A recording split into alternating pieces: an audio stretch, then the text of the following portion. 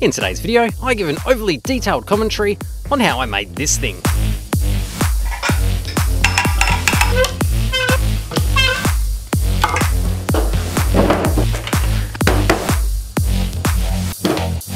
I felt like I needed a table for this video, and I'm all out of tables at the moment. This is my boot lid from when I reversed my car into a tree when I was 17. It was a week after I had the car repainted. It's a good table. I promised I'd make a build video for the cooler drone, and here it is. It's going to be kept pretty casual. It's not going to be a step-by-step guide, but it's going to be some of the things I learned along the way in making the world's first cooler drone that works really well but doesn't actually carry anything and doesn't really work that well. But you know, it flies. And it probably keeps stuff cold if you just leave it on the ground and fill it with ice and then don't fly. It's a good cooler drone. Let's get into it.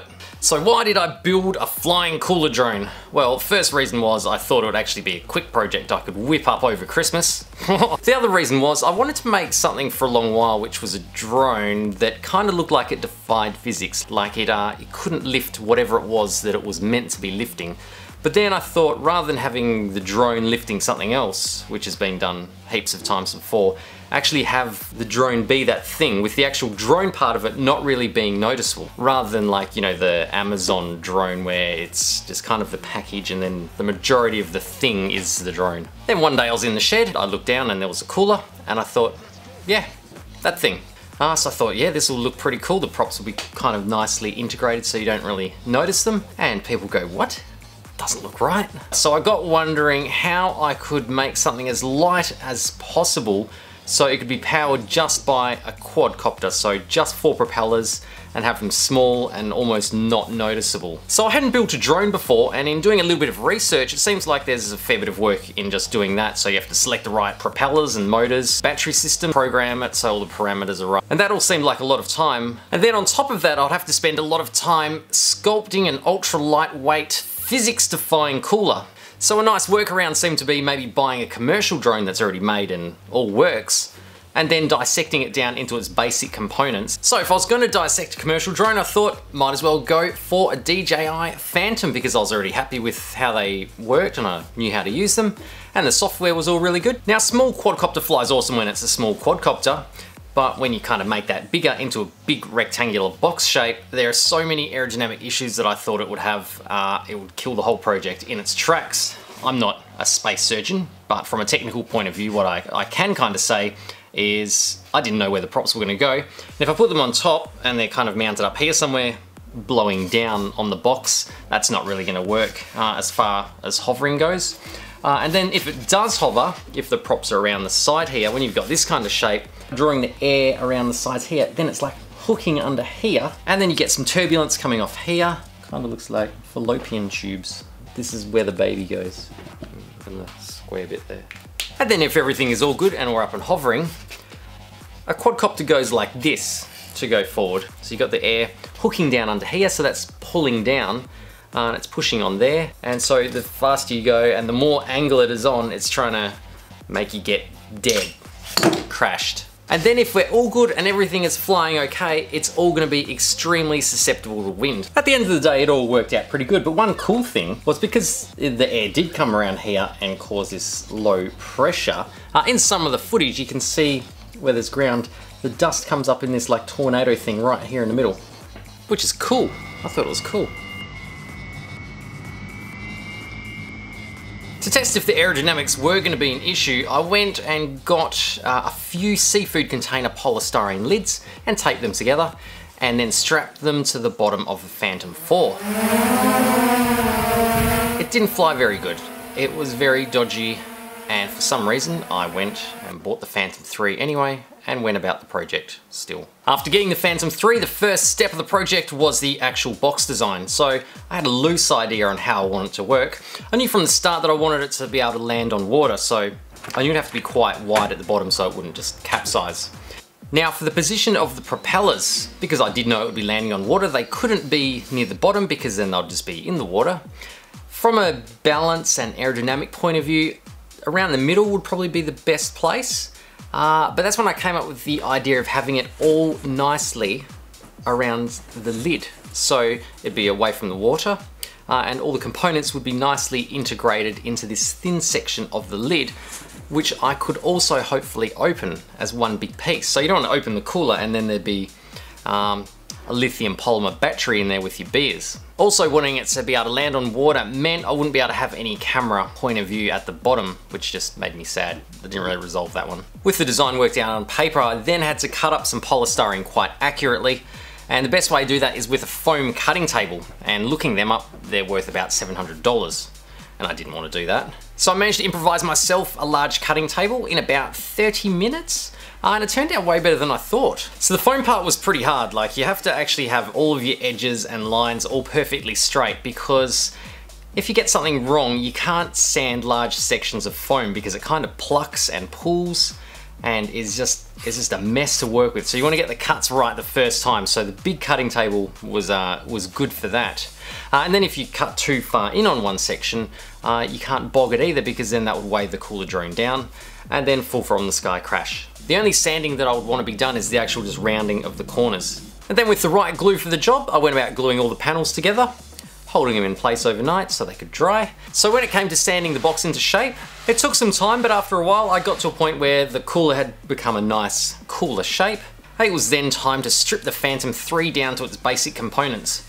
Now, I'd never seen inside a drone before, so I just kind of went for it. I pulled it apart, stripped it down to just the circuit board, the motors, the GPS sensor, compass and battery, then kind of laid it out on the table and thought, how are we going to go about doing this? There was a problem with this plan, and that was the battery system itself. It's our own unique battery system and doesn't have terminals that you can kind of just connect together. So I had to bring back the bottom half of the drone's shell just so it would have the battery clips that clamp onto it. Also, when working out the position of all the components, I also had to make sure all the centers were nicely marked out so everything balanced nicely, because you don't want one motor working harder than another motor because it might overheat or explode or fire shoot out of it. Because most of the components went back in their original positions in the shell, that worked out pretty good, except the GPS sensor. So the GPS sensor's at the top of the drone because the satellites are up there in the space area. And there wasn't any room for that because there was no top half of the shell, so I had to work out how to get it into the foam.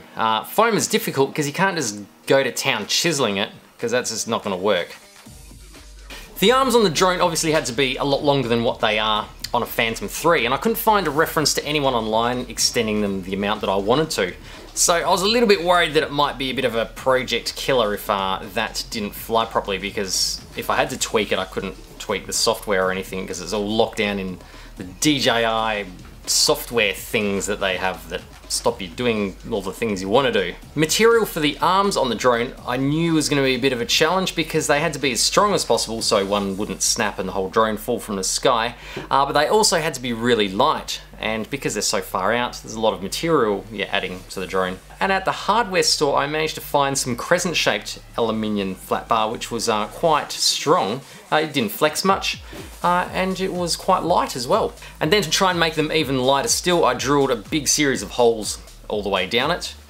But in the end, the arms for the drone is one of the heaviest parts of the whole thing. So if they were lighter, it would actually fly a lot better and probably carry like half a beer more. But half a beer more is half a beer more, and that's important. I couldn't glue the arms directly onto the lid itself because it would be pretty prone to just sort of snapping away. So I used some high density foam from the seafood containers just to spread the load out a bit on the lid to add some strength.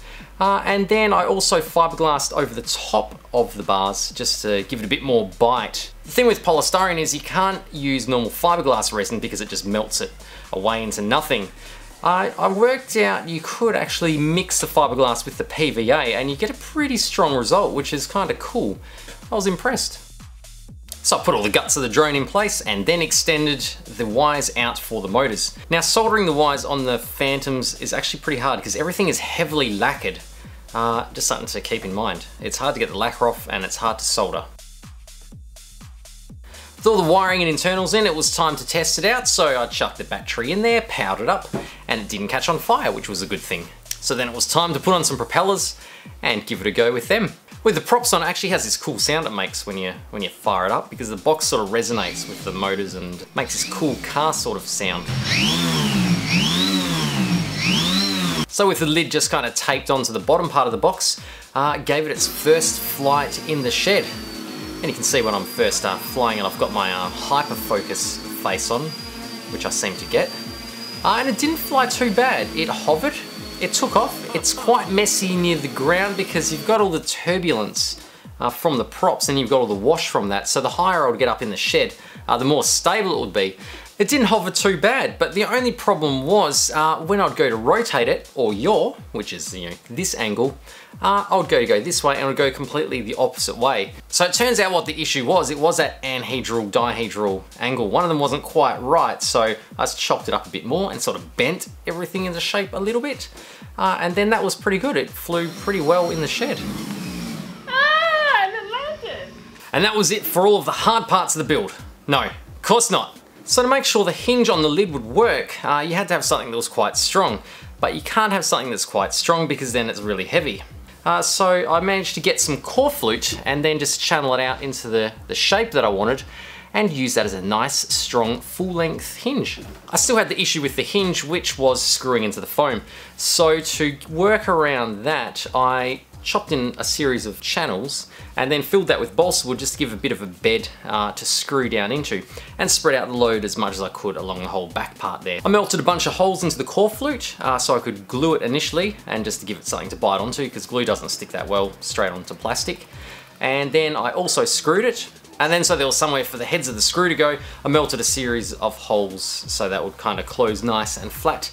And we had ourselves a nice little lid hinge. Then it was on to working out some sort of latch system for the front. So same issues again, any real latch you're going to use is going to be way too heavy. I went for the elastic style arrangement you actually have on real coolers, and they attach to the arms on the front of the drone, trying to keep everything as light as possible because the weight budget was really getting stretched at this point. After the latches were done for the front, I also put some holes in the drone box itself, just for a bit of air. I don't know if it really works, but I needed to do something because, you know, a drone gets a bit warm when it's operating. And what we've done is we've taken it apart and put it inside a big insulated box, which is probably not the best idea. So my idea was the wind flowing across these holes near where the props are would actually cause a bit of a vacuum on the holes that were above the components to let air down, around and through the battery. Then for the other finishing touches, on the bottom of the cooler, I sanded in some channels, just so it kind of, you know, look cool and like a cooler. And also when it's on top of the water, I figured it would release easier because it would let air underneath. It wouldn't stick to the water as it initially takes off. Because I was worried like it would stick on the water, you'd hit the throttle and then it would just flip over or something. Before painting it, I wanted to get the finish to be, you know, quite smooth looking because polystyrene would look like a bunch of little balls. So I filled it with this lightweight filler and it almost feels like shaving cream and looks like it would be delicious. And you totally didn't taste it. Then it was off to the hardware shop and we got them to actually color match one of the coolers that was down there so we get legitimate cooler looking blue, and then basically just rolled it on with a small roller. It's probably 2 coats on there because the paint itself would literally add to the weight of the overall drone. I was weighing it during painting and then you'd get a win after you leave it overnight because it would dry and it would lighten it slightly. I was pretty keen to give it another test, so that's what we did with these extra hinges and latches on the front, which added some more weight. I wanted to make sure they were holding up to the challenge and it lifted the extra weight. I was happy, everything was working really well. So then there was just the last few finishing touches just to make it look extra coolerish. I made up some handles out of the higher density foam, just sort of sanded them to shape and then painted them up. So you can't actually use the handles.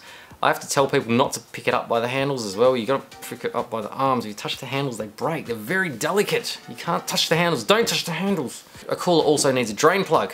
I used a bit of white plastic from a lid, and then a toothpaste cap seemed to look a bit like a little drain. It's got the little flip bit on there as well.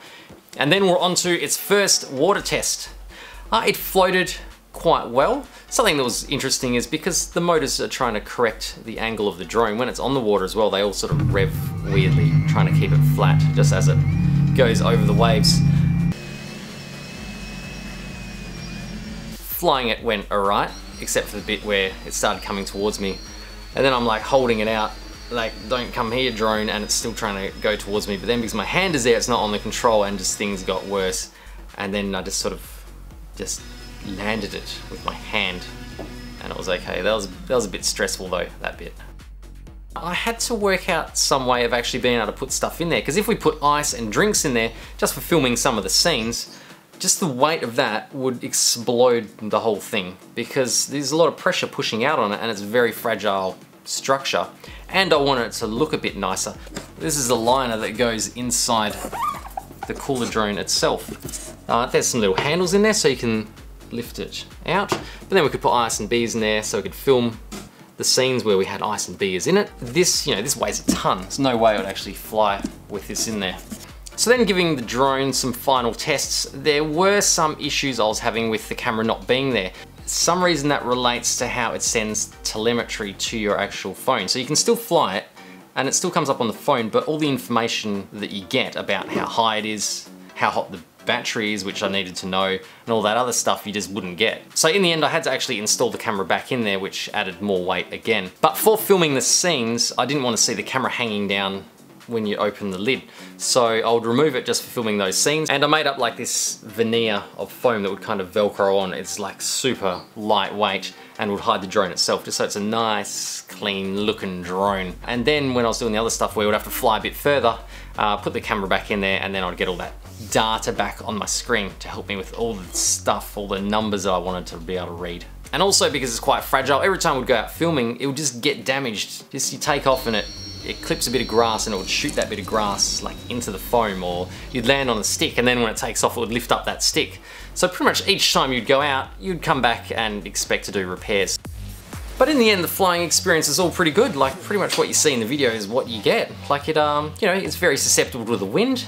Has to be pointing into the wind so it doesn't lose ground. If it turns away from the wind, you kind of have to hook around and then head back into it to try and gain some ground. But it's fun to fly. It's good. I hope you enjoyed this video though, as a bit of an insight into how I went about making the cooler drone. If you're gonna make a cooler drone, go for it. We'll have some cooler drone races.